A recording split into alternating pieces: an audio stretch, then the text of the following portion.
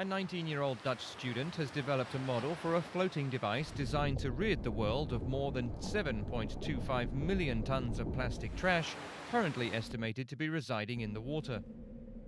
The self-sustaining ocean array platform will use ocean currents to drive trash into large booms located on either side of the device. The platform generates energy from solar panels on the top and turbines attached to its anchor.